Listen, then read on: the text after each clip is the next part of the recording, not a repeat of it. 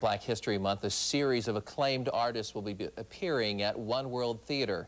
And Melissa's here with one of the groups in the Daybreak studio this morning. Yes, I am. Jaliba Kuyateh and his Mandingo Griot Ensemble use music to teach younger generations the tribal stories and traditions of African-American folklore.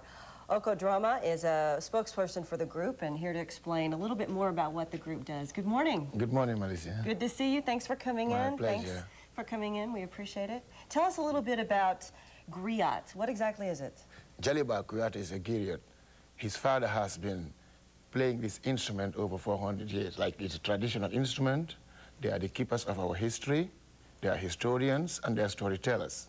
Like, it's a tradition that he inherited this from, his great-great-grandfathers. Let's talk about these instruments. Jaliba, you say that you got this from ancestors of yours. They created this instrument? They've been playing it for a long time. Yes, yes, for quite a long time. It's a kora? Yeah, it is called a kora, like a kora, 21-string instrument, a gouge, an instrument of the Mandingo people of West Africa.